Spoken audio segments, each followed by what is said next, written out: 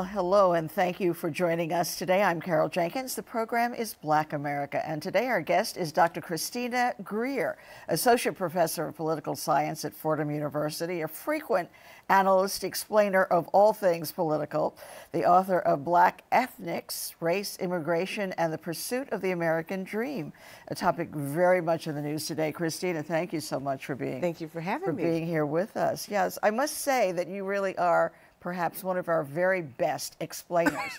The question is, what is going on? Oh, I wish I knew. It's a great moment to be an educator right now because I've had to rethink how I teach a lot of things. Intro to politics, race and ethnic politics, urban politics even.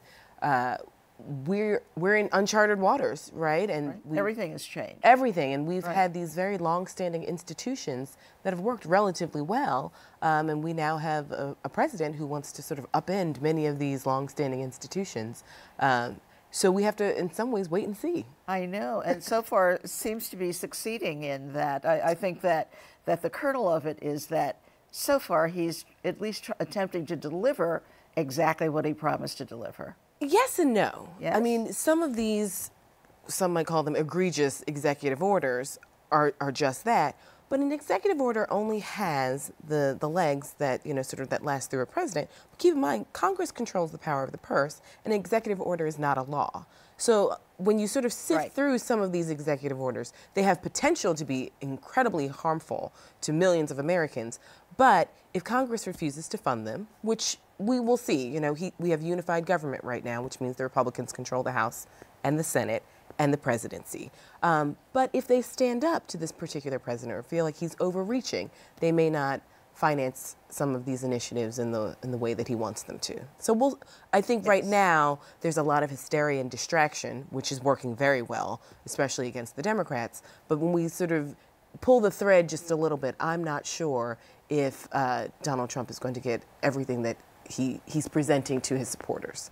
So now I want to find out, I always ask a guest to place him or herself in Black America because I want to find out where this all started. You're thinking about blackness and thinking about politics. And when we were talking earlier, it happened very young for you, 5 years old? Right. So I was born in New York, in Queens specifically. Yeah, Queens girl. Go Mets. And then we moved to Philadelphia when I was 5.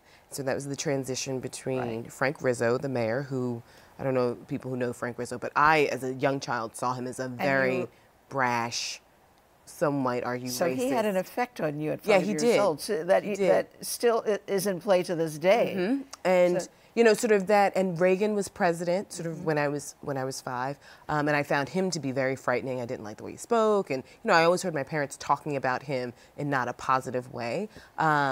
And then I pulled the lever for Jesse Jackson in '84 because my school was a polling station. And so I'm not from, you know, an incredibly political family. I mean, we did go to a few marches here and there, and so I guess that would, you know, sort of be more political than most. My parents are definitely avid voters. And now that I'm older, I realize we actually did talk about politics a lot more in the household than I possibly thought. Maybe not in the way where it's like we're sitting down and going to talk about politics right now. But you know, family time. But I remember, you know, when Anita Hill and Clarence Thomas hearings were on television, I remember that was on constantly. Right. You know, and sort of asking questions about gender and race. You know, in sort of a young person's mind, why is this happening? And having my parents sit down and really explain, you know, who Clarence Thomas is. And right. And they also at an early age had to explain then why you were a Black family living in a white neighborhood or a white town. And, you know, in Mount Airy was a very diverse neighborhood, but, you know, sort of my school was very white. Our neighborhood, you know, it was diverse, but, you know, not that diverse. But we also had sort of this long, you know, tradition from my father's fraternity and my mother's sorority, both Black fraternities and sororities. So a very close-knit Black upbringing with my parents' friends and their children who were basically like extended cousins from across the country. Right, so this is a professional family. Your dad was... engineer / marketing, and my mother sort of similar. She started off as a flight attendant and then worked her way up through the airline industry in sales and marketing. Right, and you were saying she was one of the first black flight attendants, Eastern, right? Eastern Airline. I think I may still have my wings. My wings. The right? wings. So then you go off to college, Tufts, right? Went to Tufts. And now the book, as I'm reading, your book apparently started from the first day you set foot on campus because you understood that there were black people and black people. Right. And so, growing up, I'm surrounded by black people, sort of in our family and friend circle, but I never really teased out sort of ethnicity. Caribbean and African identity, sort of, and Africa is a continent of 54 countries, and so when I got to Tufts and you have the option of going to the Cape, and so that already sets up an interesting dynamic, students who choose to go and those who choose not to go. And some choose not to go because they have other commitments, some choose not to go because they don't want to go. And so unfortunately that all sets up a dynamic of why didn't you attend? And so that's being addressed sort of in years to come. This was the gathering that they offered for black students. Exactly. The first, 3 days, 60 students? 60, largest black class at the time, ever. In the history of the university.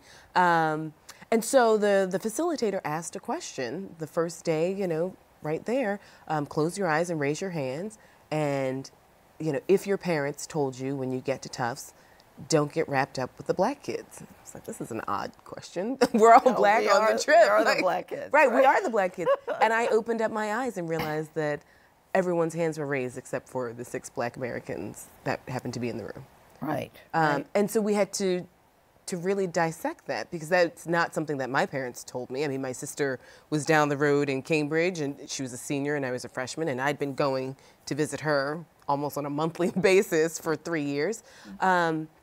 But I did not expect that the first day of school. Yeah. You say in the book that the blacks who were not born in this country were perceived to be higher on the ladder. Right. And so setting up this dynamic, and even from, freshman advising, right? These assumptions that if your parents were Caribbean or African, that you were harder working, that you weren't on financial aid, that, you came from a successful family, and sort of some stereotypes and assumptions of blacks as essentially last place, right? In the United States, where in many ways it is still a dichotomous relationship of black versus white, and sort of we have lots of diversity in between, but the history of this country is anti-black racism, white supremacy, and patriarchy. Like, those are facts, right? So when you have black immigrants coming in and they're well aware of the history of the United States, many of them argue, why would I want to be with the group that's perceived as last place? So with black immigrants, I found in the interviews and the surveys that I did, these are some of the first immigrant groups who are actually choosing to remain immigrant in a certain capacity, where everyone else wants to assimilate really quickly. Sure. This is, I want something that actually keeps me apart from the other, which is the black American group. Right. So now let's go to some current events now. I was looking at your Twitter account. You have a big following too, this is, and I think what you said today, I think it's time to start thinking of who can primary these Democrats. Let's see how they vote for SCOTUS nominee. So this is President Trump's first nominee for the Supreme Court, Neil Gorsuch. What do you think? Well, I think after sort of the past 11 days that have been so tumultuous and chaotic, and we've seen some Democrats stand up and others really think that they can rationalize not just with the president, but with the party. And what they're not remembering is these last 8 years, Republicans have not been willing to work with Democrats in any capacity, especially not Barack Obama. These are people who skipped the inauguration so that they could plan on how to make Barack Obama a one-term president. So they've blocked the president and also the Democratic Party at every turn. So now that the tables are turned, there's so many Democrats who think that they can sit down and be rational. But this is a president that is wholly irrational. And so he's been so chaotic. I think some Democrats are saying, we have to stand up, and many of them may be from states where there's, people are watching, and those states may be a little more blue. And there are lots of Democrats who are from states where they're looking at the numbers where they saw that, their state went for Trump. And they're up. Claire McCaskill. And, in 2018, she knows that she'll be challenged on some of these things. So she's voting, I think, strategically so that she can go back to her state and say, well, you know, I did work with the Republicans on these issues.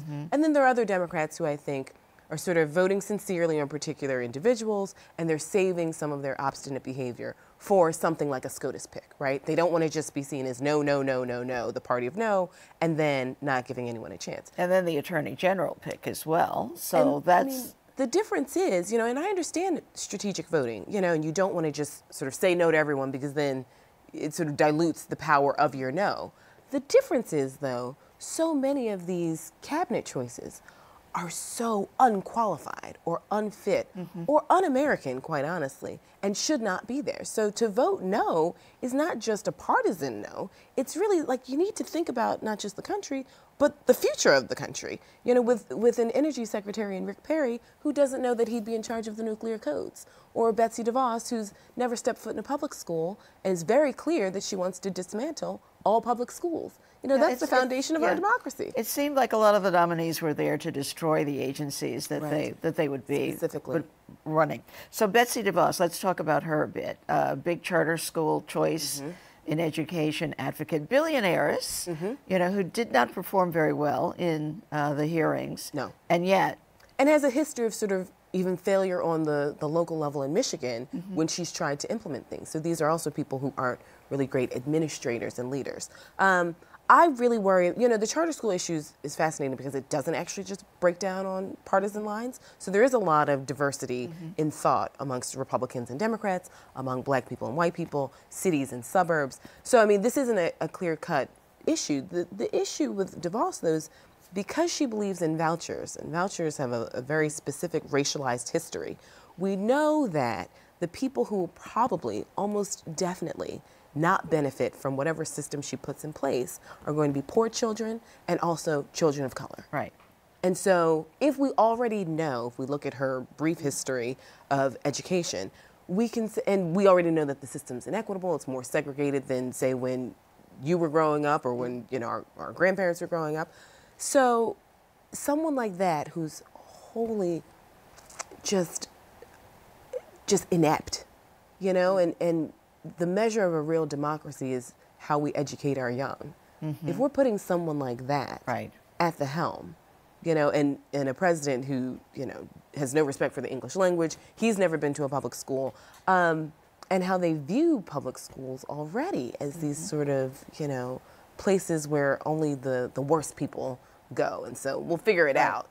But we know, I mean, a man who lives in a tower filled with gold for 70 years is probably not the person who cares about your child's education. Right, right. Well, it's this whole privatization, not only of schools, but of prisons, of, you know. Of our country. You know? And I think, though, the prisons piece is really important because as we've seen, and, you know, I've got a colleague, Carla Shedd, who's written a great book on the school-to-prison pipeline. If we see schools, especially for poor children and children of color, as essentially the breeding ground for prisons, and you want to privatize these schools so that we know certain people will make money and others will make nothing off of the bodies of sort of our most vulnerable populations, we'll see this link between schools and prisons that's strengthened even more under this particular administration in a really particular short period of time. Yeah, I remember recently sitting in a booth in a restaurant behind a group of men who were apparently in the private school business, you know, the charter school business. And the only thing that they were talking about was bottom lines and profit. And well, I think it's interesting to see how many hedge fund managers, especially in New York, are behind the charter school movement. Exactly. You know, so it's like, that's interesting. Your kids don't go to the charter schools. You've never been to a charter school, but like you're really, really invested in this in a host of ways. And I mean, I think it's something to be said about, you know, inauguration evening when the stocks for private prisons go through the roof. Precisely. With the nomination of Donald Trump, you know, and I mean, I think, you know, Angela Davis has written extensively about this, but, you know, we have a surplus of capital in this country, and so we need to warehouse particular bodies so that they are removed from the economic sphere. And I think that Donald Trump, if he can't deport millions, he will imprison millions, and that will at least help make his friends lots of money, and, you know, he'll find a way to make money himself off of this particular enterprise. And I don't think that that's being histrionic or conspiracy theorist. I think we can look at the history of how he believes in privatization and sort of see how he will use those bodies. Exactly. So we talked about this introduction of the Supreme Court nominee being sort of normalized or looking like he was behaving like a president. It looked presidential. Preceded by all of these days of total chaos, the immigration, quote, ban that they say is not a ban, but a pause. We have a clip of him talking about that. Let's listen to that, and then I want your reaction to it. It's not a Muslim ban, but we were totally prepared. It's working out very nicely. You see it at the airports, you see it all over. It's working out very nicely, and we're going to have a very, very strict ban, and we're going to have extreme vetting, which we should have had in this country for many years. So not working so nicely after all. People reporting deaths, tragedy, misery. Why do you think he did this? Well, the problem is with this particular president is that he doesn't understand the Constitution, and he doesn't understand the separation of powers and how the government actually works. So he actually didn't alert any of the agencies as to what he was doing. So if you don't understand levels of government, and because he's never been elected, he's never served in the military, so these very long-standing institutions of this nation that sort of give you a roadmap, and a very clear roadmap as to how you can get things done, he has no idea, and he doesn't have people around him that really have a full concrete idea. That's why the chaos ensued. I think, if you listen to Rudy Giuliani, who's, quintessential something. Yes. And he consistently says the, quiet part loud. Right. He's on television the next day saying like, oh no, this is the way that we can sort of ban Muslims, even though it's unconstitutional, and but we've been working on it. So I think this particular president knows that he has a certain base that he has to satisfy. These are the people, these are the 33% of the people that always put him over the edge in his primaries. These are the people who want blood, right? They're the ones who want to return our nation back to us. What does us mean? We're a nation of immigrants, right? Some voluntary, some involuntary immigrants. That would be us. That would be us, Black America. But I think this is, what we're seeing is just someone who's so overwhelmed and in uncharted waters that he has no idea what's going on. So he's just throwing things out there to see what sticks. But the implementation of it, I mean, if you have unified government, I don't understand why you're not using Congress to try and actually pass laws. This is the time to do it. We saw Obama from 2009 to 2010, that 2-year span where we got Obamacare, and he also had to save the banks and he had to save the auto industry and deal with some environmental crises. Right. But he knew that he had a very small window of time, and Trump probably has a little more time than Obama, but a small window of time to push things through as a president.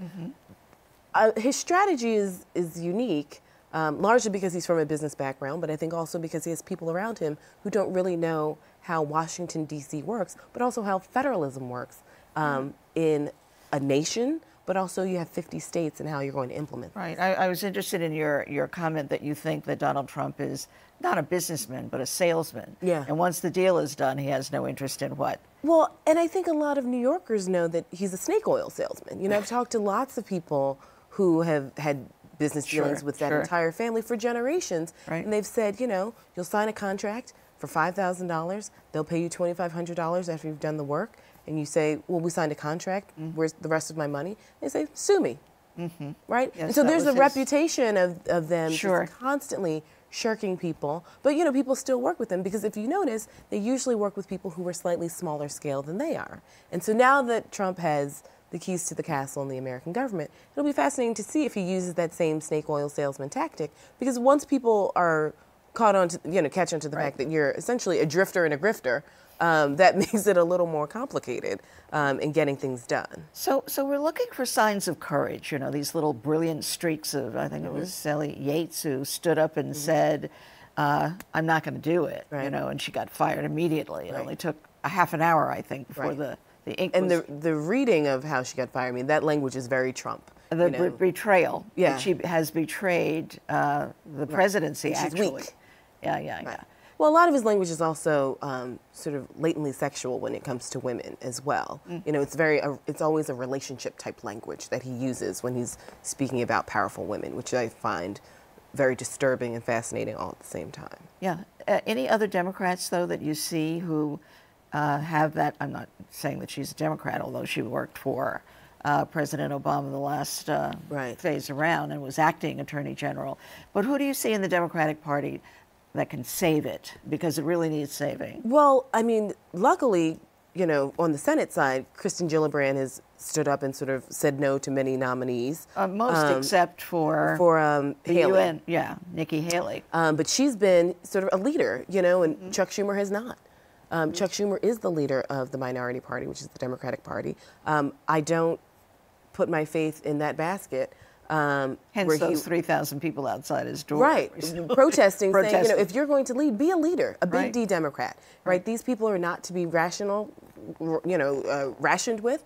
I think Chuck Schumer also thinks that he can make a deal with Trump. This isn't, you know, the House always wins. There's a reason why Trump ran casinos, right? And so I think Chuck Schumer is leading the Democrats down a really dangerous path, thinking that he can sort of work with this particular president. We saw how the Republicans were very successful banding together and saying, no, these are our core values. We are not going to work with this particular president. And they were very successful in that. If the Democrats did the same thing, let's see what this is. Let's see what the result is. But I think if they continue to sort of say, well, maybe, well, let's give them a chance. It's like we will take the high road to obscurity. Obscurity. On the House side, I mean, not surprisingly, we've seen black female leadership. Maxine Waters is just peak over this nonsense. And so I think, you know, hopefully she'll be able to corral the CBC to get them to at least be some sort of voting bloc to ask, to demand things of their colleagues. You know, Nancy Pelosi, you know, people always forget, you know, you think that she's from wine country. It's like her father was the mayor of Baltimore. Like, she knows how to fight. And so I trust that she'll actually stand up more so than I trust Chuck Schumer. And then also, it's like, you know, it's not just electoral politics, it's protest politics as well. And I think that we've seen, not just the world, but especially this country, you know, there were 10 different protests in Alaska. There were some protests in remote parts of this country where it was one person. Yeah, I wanted to know what you felt about that. I mean, there were a lot of people who were conflicted about the march. Oh, yeah. Well, and there have been several marches. So the Women's March. I mean, I do think, you know, it was very clear. It's like, I did my job. I went to the polls. I took people to the polls. And as a black woman, 94% of us showed up and did what we were supposed to do. Historically, white women are not Democratic voters. They historically are Republican voters. Jane John, who's a political scientist at USC, has well documented this data. And 53%, of course, of them who voted for Donald Trump this last time around. But and other people who didn't get their family members, you know, sort of you know, proselytize, get them to change their minds. So you're saying that since you voted, you didn't feel the necessity to take part in the marches? No, I also I needed to practice self-care that particular day, so I actually did not go to D.C. But I think that there's a much longer conversation about race and feminism that needs to happen. It didn't happen during the election of Hillary Clinton. It didn't happen during the election of Barack Obama, where we had sort of race versus gender in some weird dichotomous setup. But I think that there's a long-standing distrust and multiple misunderstandings and hierarchical and patriarchal powers at play when it comes to black women and white women in this country. And those issues have never been dissected. So, I know many of those. And yet I feel that what came out of that march was a connection. I think that that's what's spurring a lot of the protests now. It was the first, you know, that. Well, I think it's also, it's a really great beginning point. You know, and I think, you know, looking at the women who organize and sort of the diversity, intellectual diversity, racial and ethnic diversity, sexual orientation diversity, whatever it may be, I think that's really important. And I think the protest politics, what's been most inspiring to me is to see that all these different types of groups are coming together, right? So you're an environmentalist, that's your big issue. Gender's your big issue. Gender identity is your big issue. Racial, you know, equality is your big issue. But we're all seeing that, you know, we have to basically become the diversity super friends, like a group that bands together against some really strong forces where it's like they will not let this country go from their cold, dead hands. You know, if it's founded on white supremacy, patriarchy, and anti-black racism, it's not going to go away anytime soon. So it's our job, you know, to make sure that we fight, to make sure we don't roll back the strides of our parents and grandparents' generations. So I love the intergenerational work. I mean, I think there are a lot of really fantastic things that came out of the march. The real question now is sustaining it. What about Steve Bannon in the White House? because that, you know, if you dress it up and you say alt-right, you know, that's one thing, but white supremacy, which is really what he trafficked in at Breitbart. Yeah, I wouldn't say trafficked. I would say traffic, right? I mean, he has a very specific vision of what this country should be and how it's lost its way. I mean, I refuse to say the word alt-right. It's a made-up word. It's just a word to make sort of white people who are racist adjacent feel better about supporting a white supremacist. Right. I know the first time I used that on Facebook, I had a lot of people say, what is that? I mean, it's made up, right? Right, I mean, right. I'm trying to be polite, but why should we be polite? Why should we be polite? We're talking about a white supremacist, someone who believes that many groups of people are less than and should not be, right? And so I don't understand, for the people who voted for Donald Trump, and he's got Steve Bannon very prominent in all facets of his campaign. Security and now taking over from the generals. Right. And the thing is, Donald Trump told you that he was important to him. He told you that he would be important to him. And if you could ignore that, that says more about you than it says about Donald Trump, right? I mean, Steve Bannon is historically, there is without a shadow of a doubt, right? I've been using this quote lately from Daniel Patrick Moynihan, who said, you know, you're entitled to your own opinions, but you're not entitled to your own facts. Precisely. Steve Bannon as a white supremacist is a fact. That's not my opinion. That's not my feelings. And running the White House. And running the White House. He's next door, right?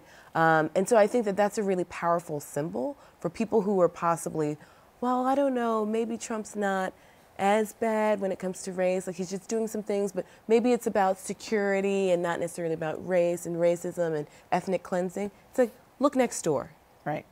Look to, you know, who the godfather is of all these policies. Precisely. I could talk to you forever. I hope you will come back. I will. You're fantastic. I always finish by asking my guests to finish the statement, the power, the strength of Black America lies in. How would you finish that? Us. Us. The struggle in us. We have the tools. We have the toolbox. We just need to sort of find other folks in our group and outside of our group who believe in the same or similar mission and get to work. Okay, well, thank you so much, Thank Dr. you. Christina Greer. You're fantastic. Come back again. Anytime. And thanks to you all out there for watching and joining us as well. I'm Carol Jenkins. The program is Black America. We'll see you the next time.